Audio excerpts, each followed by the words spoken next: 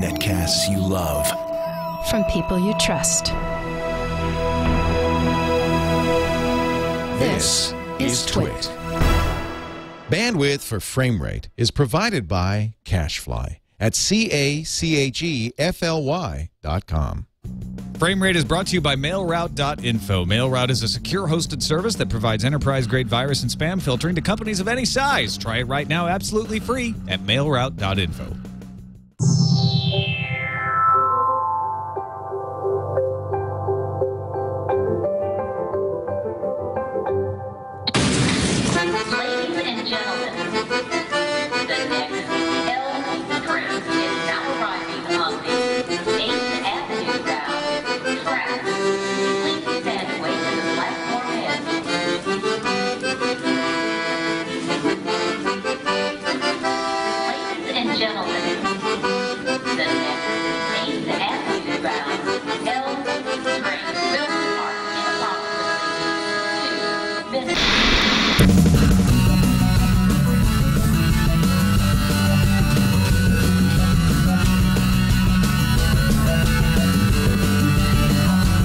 It's Framerate!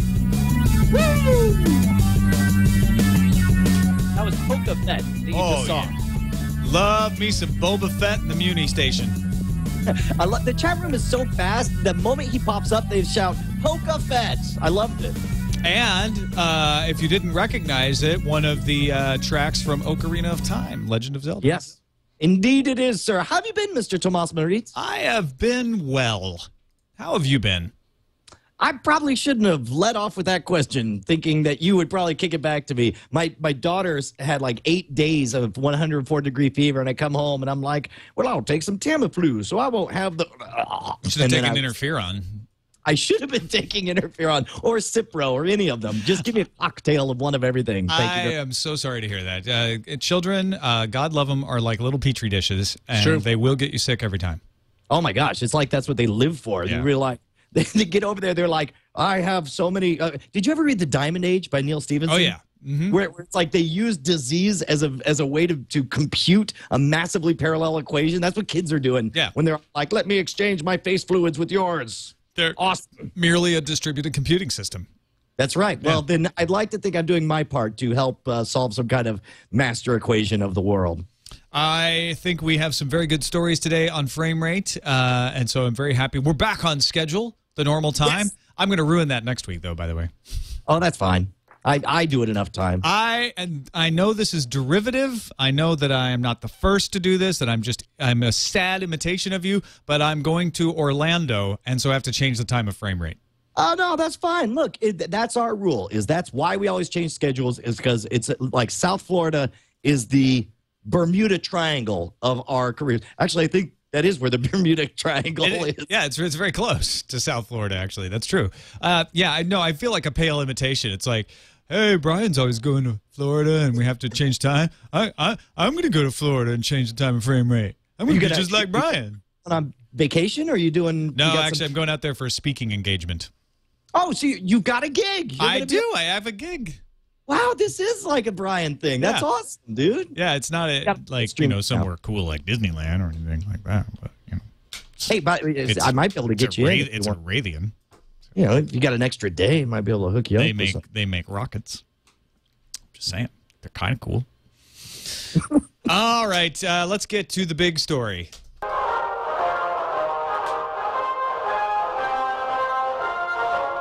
This just in, the big story. Piracy has ruined everything once again. The details are in, Brian. We have the receipts for theater, the beleaguered movie industry for 2010. Are you sure that's? Yeah. It's bad news. It's not looking good. With rampant piracy, with movies hitting the BitTorrent before the movie ever hits the theater. What do you expect we're going to see? I don't think that's what the big story is. I think that's what one thinks the big story is. Let's look at the numbers, Brian. Okay, Mr. Pollyanna, Mr. Denying that the movie industry is in its death throes. Here are the numbers. In 2010, theaters around the world reported a combined total revenue of $31.8 billion, up 8% from 2009. The numbers don't lie, Brian. The bars are going up. That means good, right? Bars, money. Well, more and more places. Sure. From 2006 to 2007, it went up from 25.5 billion to 26.3, and then in 2008 to 27.7, and 2009 to 29.4, and 2010 to 31.8. So sure, Brian, you could spin the numbers to say there have been 5 straight years of constant revenue growth. But Tom, there have been 5 straight years of constant revenue growth. Oh, it's spin factor room. let's just make the numbers say whatever we want. No, that's what the numbers say.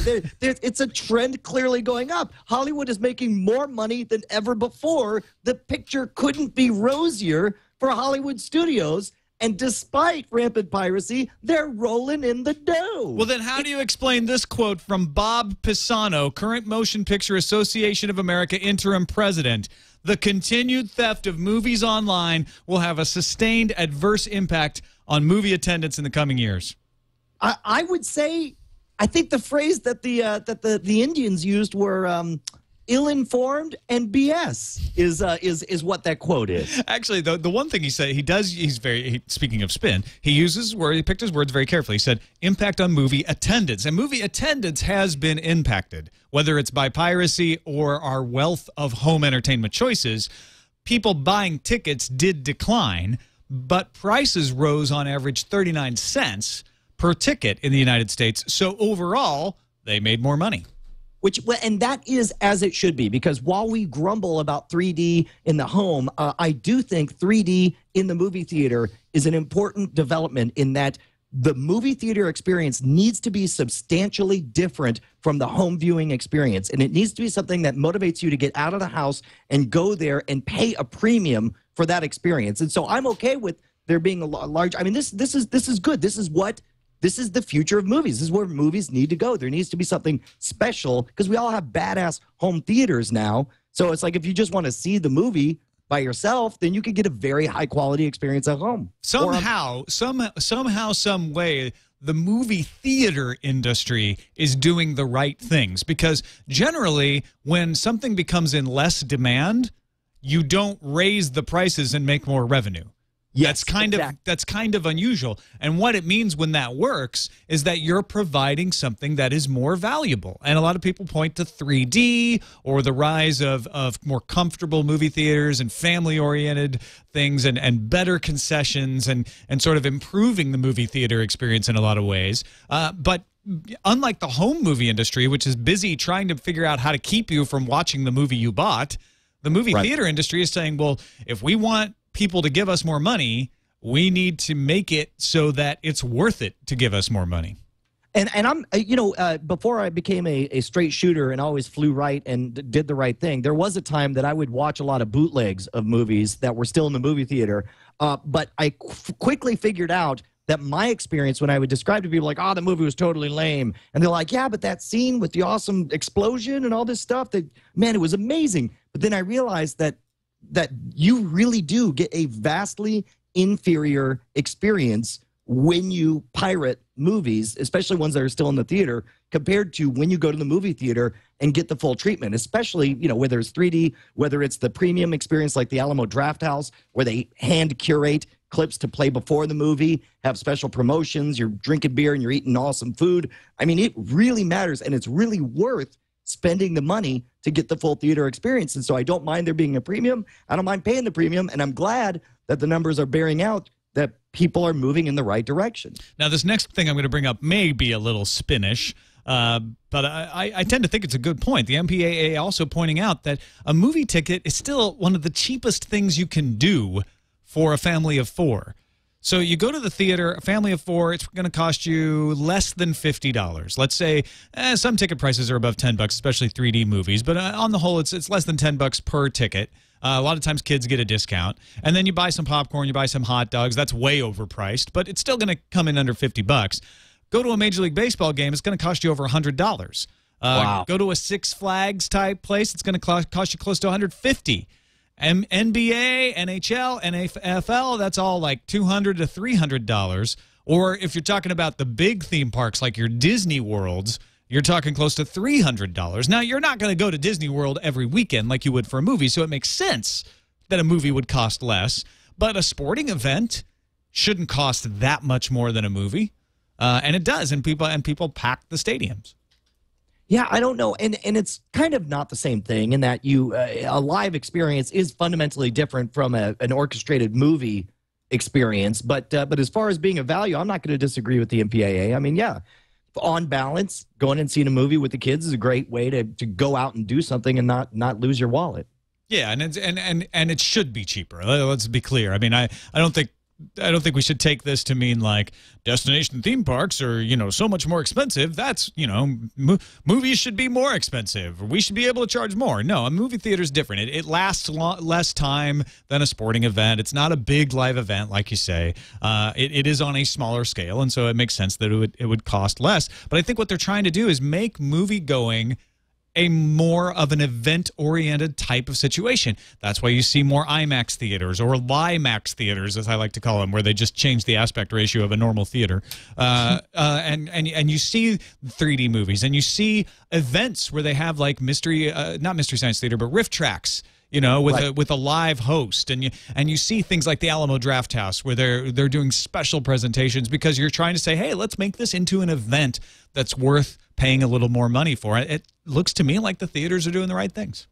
Yeah, and you know what? And here's the two sides of the coin, though.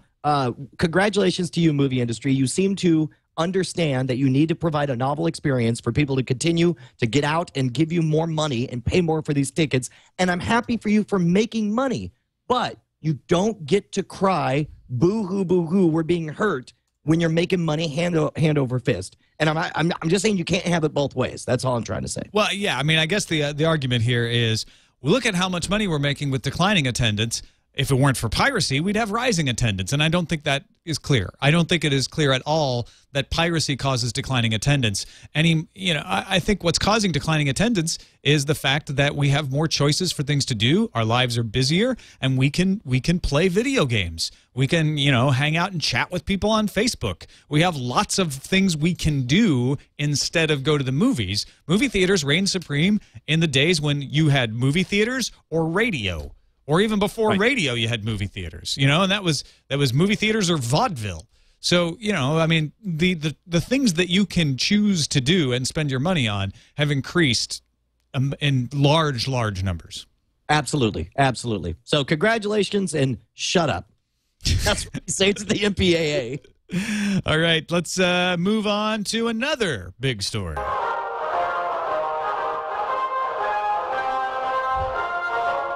Stop everything. It's another big story. So I believe we've talked about Amazon's announcement, right? Amazon is now allowing streaming live movies over. If you are an Amazon Prime member, Amazon Prime means you pay for shipping ahead of time, like $79 a year. And now Amazon Prime members they're sort of beta testing this live streaming Netflix-like service. Well, Netflix has got an answer to that. Woo! We just signed a 2-year non-exclusive licensing agreement with CBS. Dude, this is great. This is the Oklahoma land grab. This is Hulu and Netflix and Amazon jockeying to become the new next big 3 networks. I mean, I'm hoping that everything keeps rocking and that consumers win. But I mean, this is great news as far as I'm concerned because I love my Netflix instant mute download experience. CBS partnership means the content from all 4 major broadcast networks is now available on Netflix. That outdoes Hulu, who only have 3 major broadcast networks here in the U.S. Hulu has ABC, NBC, and Fox, and Netflix now adds CBS to that. What it doesn't mean is that Netflix is getting a bunch of day after they air Hulu-type abilities. CBS is not giving them any of that stuff. They're giving them catalog shows. And that's what I want. I want complete archives so I could go through and experience an entire season at a time. I don't want piecemeal, oh, you missed this 2 weeks ago types of things. Yeah, so you'll get Star Trek. You'll get Hawaii Five-0. You'll get MacGyver. But you'll also get more current things like Medium. You just won't get the current season of Medium. You'll get last year's season of Medium. That's fine. As long as it's a complete archive, I'm happy. Yeah, exactly. So it's you know, it's another piece in the puzzle. And here's the thing. Here's the thing that struck me about this. Netflix has been under attack a little bit, mostly from Time Warner, making statements about how they need to be stopped and they need to pay value and blah, blah, blah, blah, blah, blah. Nothing is really stopping Netflix. I believe Netflix and Reed Hastings actually know exactly what they're doing and have a plan and are following it and are paying what needs to be paid and are making good partnerships with these broadcast industries that will help them, but also help Netflix become the big network, essentially. So you're saying they're Cylons. They have a plan, and they're following it. There are multiple copies, like the one in Canada. But they look just like each other. Netflix is everywhere. Now that I think about it, it makes perfect sense. They look just like us, and they have a plan. Yeah, so there you go. I guess this is a big story, but it's a big story because it's a big network getting signed. Yeah, it's another big piece of the puzzle. But you know what? It's going exactly as we have foreseen it. You know what is yet another big story? What?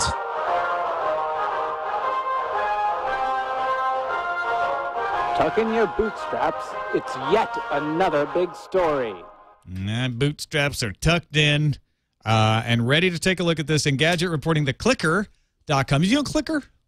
No, not at all. Tell me about it. Clicker is a well undervalued source of finding what's available online. So you go to Clicker, and it's like the TV guide for internet video. It tells you, you put in like 10-speed and brown shoe, and it will tell you, tough luck, Merritt, not available streaming anywhere.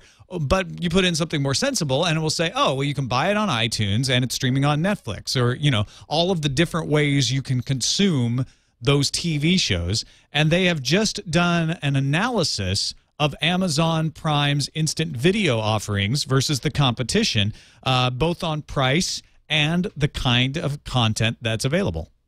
And the results are? Yeah, it's interesting. It's pretty competitive. It's basically very low on the amount of content at this point. That's its big disadvantage. Right. So subscription services, number of shows, got Amazon Prime with 500. Netflix has 750. Hulu Plus has 450. And then you have all the we'll just look at those for the streaming. Number of TV episodes, Amazon Prime at 4,000, Netflix at 23,500, Hulu Plus at 16,000. Number of movies, Amazon Prime has 1,700, Netflix has 8,250, no surprise there, and Hulu Plus has 775. No ads on Amazon Prime or Netflix, yes ads on Hulu Plus. I'll tell you, looking at this breakdown, I'll tell you what I'm struck by is two things. Number one, Amazon Prime is a bigger player than I would have guessed before looking at this. But number two, how far ahead of the game Netflix is. Yeah. Netflix is just dominating on these for the number of shows that are available, the completeness of the archives, when they're available. I mean, it's awesome. Oh, and of course, and even the quality of the streaming. Yeah, they're the only ones in 1080p. Yeah. Now, the winner for selection, though, interestingly, is Amazon Instant Video Pay-Per-View, which they've been doing for a long time, the one where you buy something and download it and watch it. The thing about that is it doesn't work on anything mobile except the Android browser. It only works on local computers like your PC or your Mac. But they are the total winners of amount of content with 62,000 TV episodes and 32,000 movies. iTunes has more TV episodes. They have the most TV episodes at 69,000, but they only have 12,000 movies. So combined number of TV episodes and number of movies, Amazon On Demand is the winner by far. If you're just looking for TV shows, look at iTunes, man. iTunes got 69,000 episodes of TV shows. Thing is, pay-per-view On Demand is the winner on selection right now. That's where the industry wants to put their money. Well, and I like that, and I'm guessing that Amazon's pay-per-view is cheaper than iTunes pay-per-view. Not always. A lot of times it is. They're very similar, but they're priced differently. So rarely can you find something cheaper on iTunes, but occasionally you can. Most of the times it's about the same or a little cheaper on Amazon. All right. Well, I did have what I thought was a positive experience with Amazon's Unbox service. Must have been like 4 or 5 years ago. Amazon Unbox is actually what Amazon On Demand Video is called, was called back in the day. Right. And it's like I loved it because it was so quick and easy, and they were all in high def, and I grabbed episodes. That's how I watched all of Prison Break, and then I bought a bunch of episodes and then planned to watch them at my parents' place, and I couldn't. And then I just, flushed $20 down the toilet. I was super pissed. Never came back. It's funny the way DRM will make people snap, Well, and where that's, it's like, everything will be fine, right? and then I'm like, I hate this. I can't do it anymore. So you're paying for all this stuff, except for Hulu has a free version, but you're for most of the stuff you're paying for it, and then it doesn't work. Or it doesn't transfer, or you're like, oh, I can't watch it on my iPhone. I didn't realize that with Amazon Video. Or with iTunes, it's like, oh, you can't watch it on that screen because that screen doesn't have DHCP. It's like, what? I paid for it. I can't watch it on the monitor that I own? That's ridiculous. Right. And there is one service out there called Piracy that has absolutely everything available without any kind of limitation like that. And Which again, that's we are what not fans of the service. No, that's what they're fighting against, and that's what they don't realize. Well, they realize it, but that's what they don't want to admit. They don't want to internalize it. It's tough. I rail against it a lot, but I also understand how much easier it is for me to say go do this than to do it. It's like the guy in the airplane when you're going to jump out with a parachute, saying, "Come on, just jump out. You got a parachute on. It's going to be fine." And you're sitting there going, I am not jumping out of this plane. I don't care if I have a parachute on. The movie industry is the guy about to jump out of the plane. So I get the fear and the trepidation. I guess I rail because I'm like, look, the music industry already jumped out of the plane. Their parachute went off. They're going to land. They might twist an ankle. It looks like they probably will, but it's going to be okay. Well, and plus you would think with them having already seen this all happen before with the music industry and see how the music industry was forced to dig deeper and find new sources of revenue, which, by the way, how's the music industry doing? Are they also making money? No, actually, they're not, I know. The movie theaters are actually making money. Back this metaphor then. Yeah, but they're not. The question with the music industry is the revenue declining because people just aren't interested in music, or because they haven't aggressively tried to monetize things? What hasn't happened is removing DRM hasn't undermined their entire revenue model. Nobody's pointing at that. And in fact, right around the time that they removed DRM is what totally kicked the legs out from any kind of interest in piracy. It's so easy now for me to just go to Amazon and get the DRM free stuff, or on iTunes. And it hasn't increased piracy because piracy doesn't increase. Piracy is almost like a constant. Yeah. And nothing you do affects it. You can take away DRM, you can put in DRM. It just sort of happens. Yep. Yeah. I All agree. right, let's move on to Film Foul.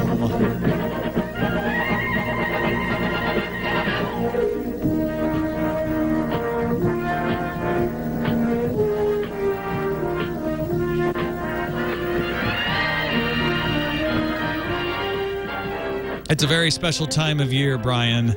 Time of recognition. You mean you're talking about like special awards? Yeah. It's time to award achievement in a field. Time to recognize those who are leaders in what they do. And this is just like voted among their own buddies, right?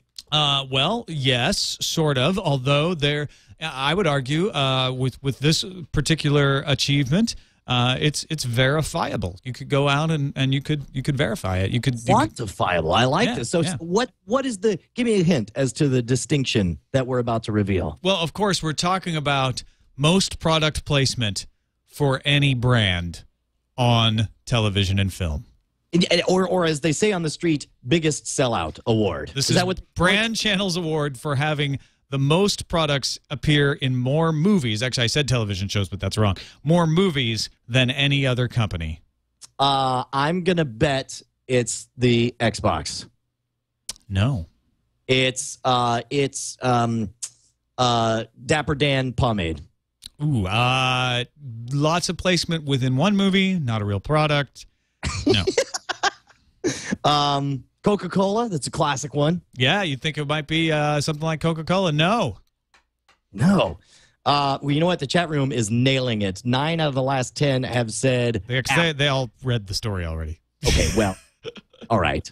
Probably. But still, I That's bet my they would have guess. guessed it. Apple achieves the most product placement of any brand in the last 10 years, according to Brand Channel.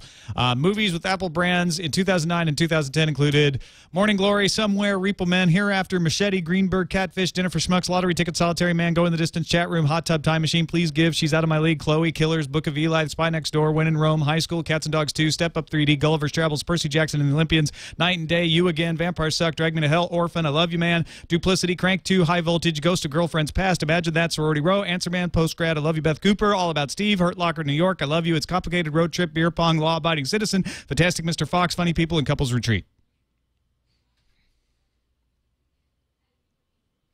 Those are the ones. That was amazing. Did Repo Men come out in the past 2 years?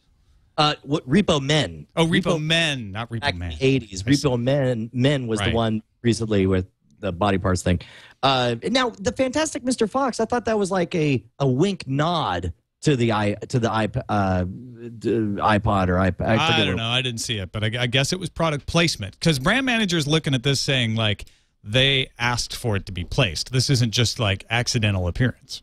So who gets paid on each of those? I assume the production company, whoever's producing the show. It's funny because it's such a two-way street. Because on the one hand, you could charge. Like I know in video games for a while, they had to have fake ads everywhere because you couldn't just go using other people's real properties or their IP. Well, that's the weird thing, right? Is like you can get sued theoretically for associating a brand with your product. Like that's why Reese's Pieces was an ET and not M&M's because M&M said no, we don't want to. But now they've got nowadays it's the reverse. It's like, hey, M&M's, you want to be in our movie? You better fork over some cash. Runners up for the big award were Nike, Chevrolet, and Ford, which tied for second place, appearing in 24% of top films. Wow. I'm not surprised. That is one thing that Apple has been from the very beginning is very, very savvy as far as mass marketing and product placement, that kind of thing. Do you want to know what won worst product placement in a single film? Actually, yeah, I do. Wall Street, Money Never Sleeps. What do you mean? That movie won worst product placement, but I guess brand manager or brand channel didn't want to name why. Oh, it's hilarious. Best product placement by an Oscar-nominated film, Budweiser in The Fighter. Oh, that makes sense. Of course. It does, yeah. Of course. So, you know what this reminds me of is, do you remember, it must have been almost a decade ago, I was reading about it happening, where they were talking about going into syndicated. They were talking about a decade ago when DVR started happening, everyone was getting TiVos. They were talking about how, look, there's no way to make traditional ads. Now we need to do everything as product placement. And they were talking about digitally going into old syndicated episodes of shows like Friends and replacing soda cans with clearly visible, digitally altered Coke labels. Did that ever start happening? Is that rampant? That's a good question. It reminds me of the practice of changing the music in those shows for re-release, where you only got the rights temporarily, and then you don't secure the rights for distribution afterwards. And so I think it's Married with Children that you don't have Love and Marriage by Frank Sinatra as the theme song if you watch it online. Because they didn't get the rights to distribute that song afterwards. That's crazy. Yeah. That's crazy. I'll tell you what, let me put that out to the chat room. If you guys know whether or not that surfaced or goes crazy, make sure to send it to us at framerateshow@gmail.com. Also, Battle Los Angeles coming out soon. Its cinematic debut is within weeks. And viral marketing for the film has now just been off the charts with something called Watch Ops, WATCH. You can explore websites, games, and files for a chance at prizes from Sony, including a PlayStation 3, unless you're in Europe. Well, that's fine. That's cool. I mean, I guess, I don't know. All of this side game stuff thing. Do you go for that stuff? Well, yeah, it depends on whether it's clearly a marketing tactic or whether it actually explores part of the story. I remember one of the greatest movie watching experiences I had was when Donnie Darko came out. And I went to the website at DonnieDarko.com. I don't even know if they're still running it, but it was so weird and engaging. I was like, well, I'm just going to go see this movie. And the movie, if you've watched it, obviously you're left with a lot of questions, a lot of stuff that you don't quite understand.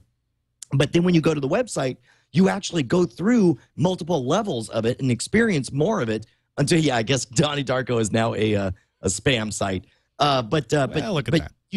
You can access parts of the philosophy of time travel, the book that's referenced in the movie. And as a result, after spending like 40 minutes on the website after the movie made so much more sense. And I got so much more of a richer experience for it. I don't know that that's, you know, if you're trying to win a PS3, I don't know that that's exactly the same kind of experience you're going to get here. Yeah, it's become an industry. It's funny, like Lost was an example of this for me, where some of the stuff they did in the early seasons of Lost I thought was absolutely brilliant because they seeded it very quietly. So there was an Oceanic Airlines site, and there was stuff going on that you didn't know about, and then people started to discover it and then tell each other. It was very, very underground. They did it on purpose that way. And then in later seasons, it became very formulaic, like, okay, here's the extended universe thing. We're doing this. And it was still fun, and there was still some good content in there, but it wasn't as exciting as having it just kind of bubble up naturally. Yeah. Yeah. The chat room is all saying that DonnieDarkoFilm.com is where you want. Oh, there we go. Yeah. It's great because it looks like a browser, but then when you click on it, you start falling into this weird extended universe type thing. Highly recommended if you saw the movie and have questions about it. In theaters this weekend, The Adjustment Bureau. Matt Damon, a politician who discovers a mysterious group of agents conspiring to keep him from the woman he loves. Also, Beastly, a retelling of the Beauty and the Beast tale set in New York City. Rango, if you like animation. Johnny Depp stars in a comedy about a chameleon who faces an identity crisis when he finds himself in the Wild West. There's some weird, like... it's kind of a weird week, yeah. Well, I mean, I remember when we were kids and, like, cartoons were not the place for existential questions, you know? But nowadays, it's like so much of kids' animation is clearly targeted towards adults and adult problems. First one I really noticed like that was Ants, essentially a Woody Allen movie. Yeah, right. Except animated. Yeah. All right. I didn't see any films this week. Did you? I did. I actually saw a couple of movies. As you know, while I was on the road, I went and saw The King's Speech. I was surprised that The King's Speech took all those awards at the Oscars. How many Oscars did it win? Good question. It won Best Actor. It won Best Picture. It won Director. I think it took Best Picture. 5 or 6. I said that. Best Picture, yeah. I was surprised that it did, though. This seems like another Shakespeare in Love year, where it's just like, really? Like years from now, we'll be like, I don't know, it's kind of cute, but really? Yeah, well, I thought it was a great movie. I definitely did. And I can't say that I argue with it winning, although I thought The Fighter was better. Yeah. You know, more interesting. But yeah, they do this, right? They have a year where there's something like Avatar or Lord of the Rings or something that's really in the running, whether it takes Best Picture or not, and you've got a lot of blockbusters. And then you have a year like this where none of the blockbusters got nominated. There's sort of the backlash, and maybe the blockbusters just sucked. Well, and, you know, certainly one of those blockbusters that did get nominated was Inception. I mean, look, 20 years from now, Inception and The Social Network will be relevant and amazing icons of their time. You think The Social Network will? I agree with you on Inception. I'm not sure The Social Network will stand the test of time. For a different reason, to remind us of this time. It will be an iconic movie of this era, and we will remember the things that happened at this time. I think The Social Network won exactly the right award. It won an award for best writing. Aaron Sorkin is very good at writing dialogue, and he wrote great dialogue. So the screenplay should have won. It won best screenplay. Right. It wasn't the greatest movie. Inception, I think was phenomenal. I can't believe that it didn't win Best Picture. It was Inception should have won the way Saving Private Ryan should have won, and instead it lost that year to Shakespeare in Love, which is just silly. But Shakespeare was in love. I know. Do you hate love, Brian? So I'll tell you what I did see. And because I got infected with the flu by my daughter, all of a sudden that's license for me to get caught up on a bunch of movies. I watched Waiting for Superman. Have you seen that? No, I have not seen that. What is this about? Phenomenal. I believe it's from the same guy who did An Inconvenient Truth, talking about the problem of schools and school choice and kids, and about how many kids' lives depend on a lottery, because we have this bizarre system that's held in gridlock. And if you've watched The Wire, you know exactly the type of problems that they face, whether it's the No Child Left Behind, whether it's pressure from the teachers' unions. It's very, very difficult to fire underperforming teachers. It's almost impossible to create a meritocracy where I rule. Yes, where Tom Merritt rules. And but as a result, I have for years been fascinated by this problem, especially now that I have a daughter myself, and we're trying to figure out how to get her to the right school to get ahead. But the way he attaches you to this small collection of I think 4 or 5 children, and they all have different problems and different backgrounds, and they all want very badly to get out of where they are into one of these better schools. One of the theses that you learn by the end of the movie is that these schools, these high-performing schools, have cracked the code. They've taken kids from poor neighborhoods who have nothing going for them. Some of them are boarding schools. Some of them are anyone just drives in. But they've cracked the code to make successful children.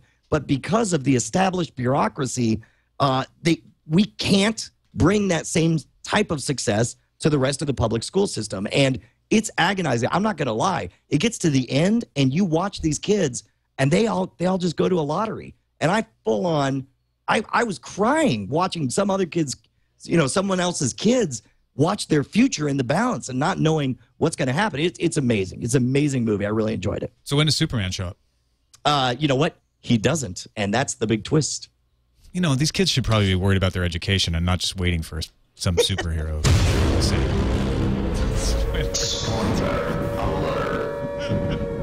Oops, sorry. You just spoiled the ending of that movie for a lot of people. All right, let us move on to Tube Tops. Oh, wait.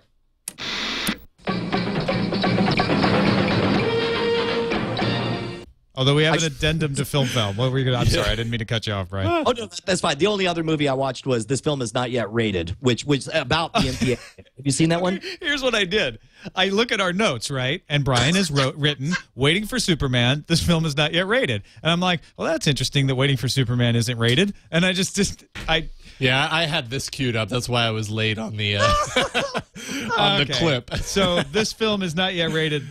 Yeah, it's a documentary. The documentary. Yeah, exactly. You saw that as well. Yeah, that's available on Netflix Instant Streaming. Let me tell you, man, Netflix Instant Streaming is an awesome rabbit hole of really quirky, cool documentaries. I highly recommend filled with docs. It's awesome. The worst part is I've actually heard of this documentary, and I still didn't sink through my thick skull. You haven't seen it then? Yeah, no, I haven't seen it yet.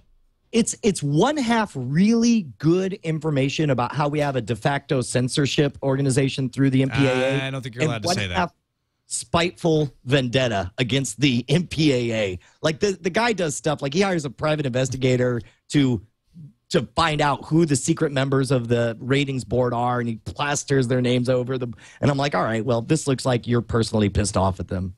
But it was still a good movie. It was worth watching. All right. To start our Tube Tops coverage, YouTube says it is, in fact, in talks to stream NHL and NBA games on YouTube.com. And this is one of the holy grails for being able to watch all of your video on the internet is folks who like sports, which I know there's probably not as many people in our audience as there are in the general populace, but this is one of the big things. People are like, I'm into the NHL. I'm into NBA.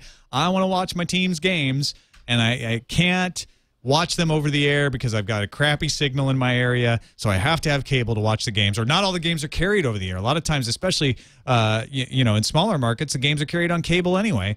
So if you can get your games on YouTube, that would be awesome. NHL says we are not in talks with YouTube to stream this stuff. And just the insult to add to the injury, YouTube says, well, we're in talks to stream these in China. Yeah, let me tell you, this I would be shocked if this really came to pass, at least in the way that we imagine it, because all of these big sports companies make a mint by tightly locking down how and when and what you can learn about the games as they're going on.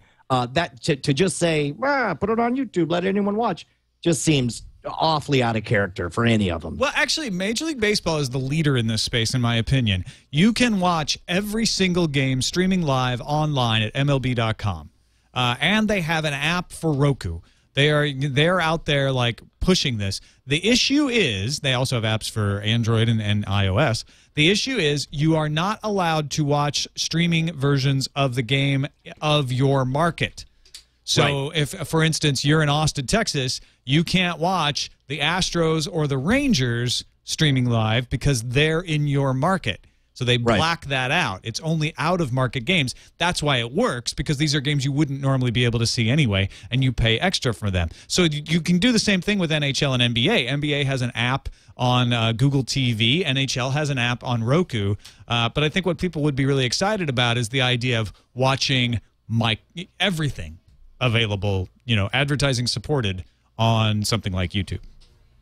And we get back to the dream again. All we want is just to watch whatever we want, whenever we want, on whatever device we want, and to not have ads if we can get away with it. Well, is that so hard? We're going to have to come up with a broken record sound effect, because we are, on this show, going to constantly return to these refrains of you just need to monetize the eyeballs. We just need to be able to jump to that somehow. If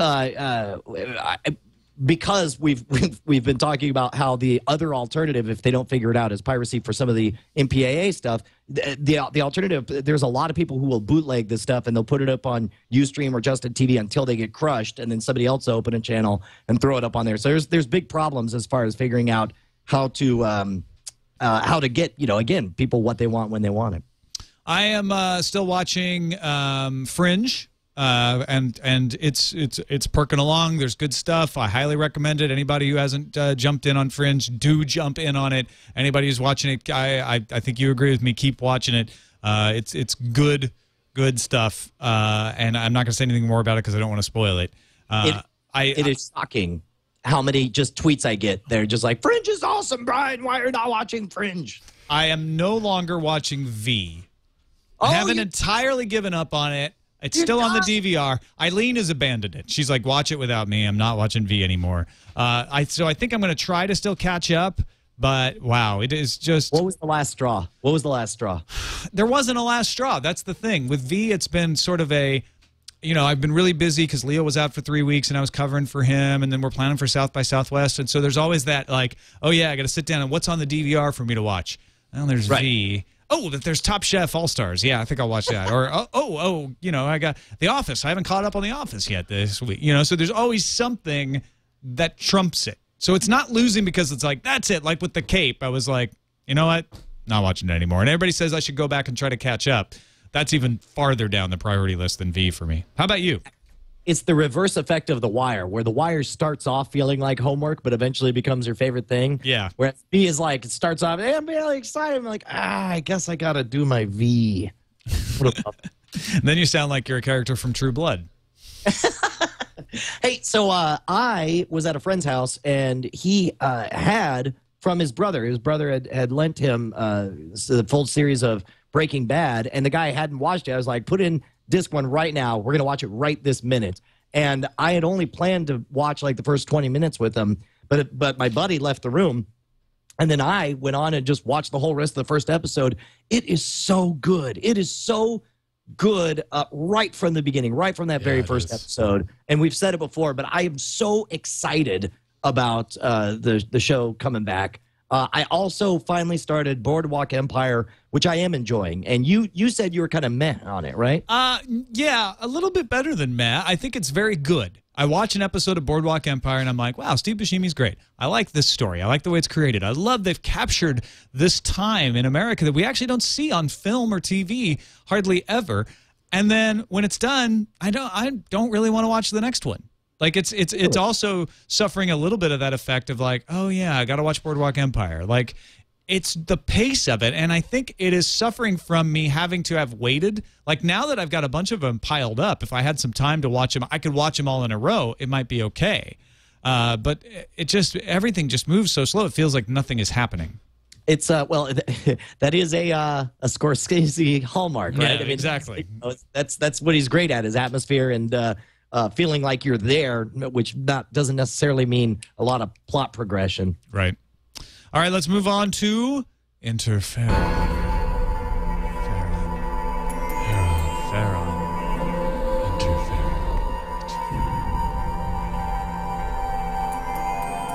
So these are our viral video, web video segment, and we've got what I think may be a masterpiece here. It really, really is. This one was sent in no less than 3 times to framerateshow@gmail.com, each one independently. A lot of people wanted us to start the show off with it, but the problem is that it's 6 minutes long, so I'm not able to do that. Essentially, somebody has cut together pieces of big blockbuster movies, out of context footage from a bunch of Hollywood mainstays, and created a virtual trailer for a sequel to E.T., where E.T. comes back and his people are trying to tear up all of Earth, and that E.T. has to be one of the few people trying to save all the people. But there's footage from Jonas Brothers concerts where all of a sudden they're in the middle of the concert, and then the aliens show up, and they have these out-of-context reactions that really make it look like here. And the folks who are watching video right now are seeing it right now. But it's phenomenal. Morgan Freeman is obviously in this movie. He should be. You also see an adult Drew Barrymore. Yeah, right. They use cut out, Drew Barrymore shots from other movies, but she should be in the sequel, right? Because Gertie's all grown up. You have an adult Elliot, and then you have, as you're seeing right now, you have all of E.T.'s people showing up. They also use footage of That's Bruce Close Willis. Encounters that they're using right there. Yeah. What was the Bruce Willis movie, The Siege? There we go. So you see The Siege. He comes in and declares martial law to fight the ET aliens. It's really fantastic. You got to check it out. Absolutely well done and well edited. This could be one of those things that sounds great in concept, and then when you watch it, it's a little bit cheesy. Operation Reese's Pieces, by the way, freaking brilliant. But it looks like they've done a good job. They've actually done more than just edit together clips. They've done some CG of their own. Oh, yes. To make some of the stuff work together, like helicopters that say Reese's Pieces stenciled on the side. Yeah, the very much worth checking out. That's my favorite thing I've seen this week. All right, before we finish up with email, I want to make a big announcement, Brian. A big announcement? Yeah, we is this another big story? Sort of. This is we had an Oscar pool here in the Twit Cottage. I'm sorry you couldn't take part in it, being remote. We'll have to fix that next time. That's the other reason I wasn't able to take part in it, is because I wasn't told about it. Well, yeah, almost nobody who wasn't actually present at the moment they decided to do it was told about it. Next year we have to be a little more. If we plan a little more in advance than Thursday, then we can bring in and do it online and stuff. By the way, for a show that's about television, movies, and viral videos, could we be more flippant about the Oscars? I mean, we're about technology and viral videos and movies and TV. So, I think I have a deep contempt for the Oscars, though. They're so congratulations. See, Oscars are the one award show I watch every year. Even before I married Eileen Rivera, who's a big fan of award shows, I always watched the Oscars because I felt like it was the one thing that was important, whether I agreed or not. That it was sort of the standard that was going to be important to know about and to see what happened. So I enjoy watching it. It's sort of a tradition for me. But there is a part of me that's always a little bit, not dismissive, but sort of combative to what they choose. Well, and here's the difference is I feel like it's not the people talking with the Oscars at all. And even award shows where the people vote. Like People's Choice Awards? You could buy favor in all those, but it's like I'm really interested in the box office receipts, So it's like that's why I get so excited for our summer draft fantasy movie. Yeah, I'm looking forward to that. I want to be a part of that. But Oscars is like flip of a coin. It's like it's funny how so many of the decisions have nothing to do with the quality of the movie. Yeah, I'll make you a deal. If you don't forget to include me in the summer Oscar. Or summer movie competition, I will make sure not to forget to include you in the Oscar pool next time. Done from now on. Anyway, we had our Oscar pool here in the cottage. $30 was at stake. That means 10 people participated at $3 a pop. This is big. And spoiler alert. I'd like to congratulate our winner. Spoiler alert. Is it a spoiler? Is it a spoiler? Yeah, about to announce it. Well. Maybe a spoiler? Is that a spoiler? When you just announced? I don't know. We don't have a congratulations alert. If you don't want to know who won, don't listen. I almost played us out with the Tech News Today. Is it a spoiler alert when they announce who won the election? Yes. Yes. If you don't want to know who won. On the lottery, when they announced the lottery winner, spoiler alert. If you wanted to wait until Inauguration Day, Yeah. you just turn off Not the be news spoiled. now Nice. because we're going to spoil it now. Barack Hussein Obama will be your next president. All right. Here's the winner of our Oscar pool. Congratulations, Mr. Jeff Stewart. Yay! Our editor, one of our editors, sits up there with Tony and Jason in the editing cupola here at the cottage. And he won by a nose. There were 3 of us, myself included, tied for second place. I believe we got 15 right, and he got 16 right. Wow. And Lin Fu, who tallied it all up, said that he won on foreign film, which we all picked Beautiful, and he picked the Danish film that won. Well, there it is. Should have known better. So congratulations, Jeff Stewart. We wish he could be here right now, but he's upstairs editing. Now get back to work. TNT, actually. He was all big talk about having an acceptance speech and everything, and then I don't see him. Yeah. Well, I don't know. That's totally Jeff, by the way. We just play him off if he did anyway. All right, let's go to the emails, Mr. Brushwood. Now it's time for feedback with Brian and Tom on Flame Radio. Yeah. Does that say Kuhan in there? Yeah, it says Kuhan in the middle of that. That comes from Kuhan. It sounded like there was some kind of artifacting in the middle. Maybe we'll get a better quality of it next time. But well done, Kuhan. Thank you for that. Yeah, email us, Kuan. And I grabbed one email. If you want to grab another one, Tom, please take a look here. Sure, This sure. one says, "Hi, guys.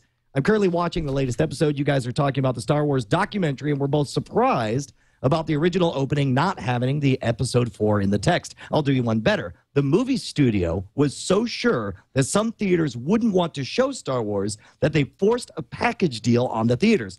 The studio said that with the distribution of the movie The Other Side of Midnight, the theater would also have to show Star Wars. I believe this was in the big official documentary on one of the DVDs on the silver box set of episodes 4 through 6. Crazy, huh? It was also on the extras for the silver box set of The Other Side of Midnight, which obviously huge. Contractually, they had to put the extra in both of them at the same time. Turnabout's fair play, suckers. You know, I saw Star Wars for the first time in Springfield, Illinois, at a drive-in theater as a double feature with whatever the Grizzly Adams movie was that was out then. Wait, now that had the same guy playing Grizzly Adams as a TV show, right? Yeah. It was like the movie of the TV show. Right, exactly. And it was and Grizzly Adams was the top bill. It's Yeah, like wow. Star Wars and Grizzly Adams new movie. That's awesome. We're not going to lose money on Star Wars, so that's funny that I had no idea that they forced a package deal on theaters. That's hilarious. All right, this one says, well, I took your challenge, watched a random Netflix instant movie all the way through. It was Exam, an independent film in the vein of Cube, only without as much gore and with a much lighter story. Exam was one of those films where I couldn't ever really decide if it was good or bad. Overall, I was mildly entertained, though if you like crazy and solid movies, you know. This is my favorite segment, by the way. So there you go. Thanks, Nathan, for writing in and telling us about Exam. Man, I guess that's it for this episode, huh? You got anything else you're excited about for this next week? I am going to Orlando. Very excited. And then that's South by Southern, then I'll be seeing you in Austin. See, welcome to my world, right? Yeah. Now you got so much going on, it's hard to make time for anything. But thankfully, since I'm sick, I'll get to watch a whole bunch of other movies as well. Yeah, I did. Movie-wise, no. There's really nothing like grabbing me. I wouldn't mind seeing that Matt Damon movie about the paranoid agents who are trying to keep him from the woman he loves. But I could see that. Watch anytime. that I think both of us missed. What's that that? I was super excited about when we were talking about it, but somehow it came and left, and I never saw it. We've got to see Monster, the one that takes the sci-fi movie that's made for like $500,000. Okay, yeah, absolutely. I'm in. Definitely. Yeah. Maybe Take we could the watch it in Monster. Austin. Yeah, you know what? Maybe we'll do that. We'll do that in person. Yeah. Here. That'd be at cool. my house. That'd be awesome. All right. That would be Monster. It'd be monstrously awesome, sir. The other thing I almost forgot to mention on Film Found, I did have on television Prince of Persia: Sands of Time, the movie on. Did you remember that movie? It's Yes, got yes, Jake Gyllenhaal in it, Yep. and Money in the Summer Movie League. I was watching. I was like, oh, I'll turn that on. I had it on, sitting on the couch. This is while Eileen was gone to Madrid, so it's just me and the dogs in the house, nothing to distract me. Kind of forgot it was on.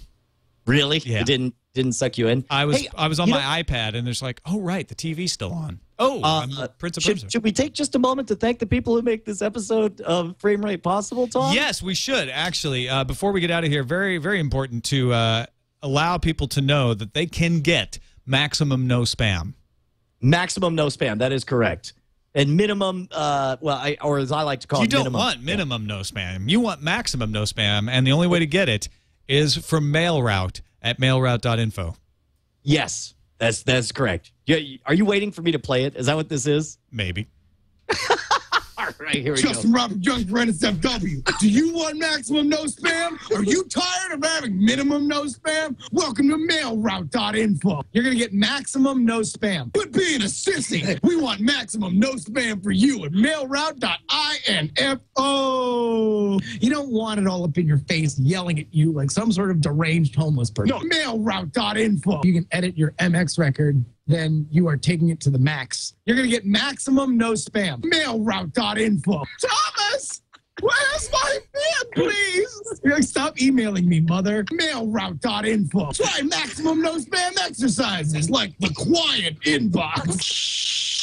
Mailroute.info. Quit being a sissy. Mailroute.info. It sticks a stick of dynamite in spam's mouth and throws it off a bridge and watches it explode. Trademark. My favorite part of that is the sticks the stick of dynamite in his mouth and throws it off a bridge. The Golden Gate Bridge, as a matter of fact. All right, that's it.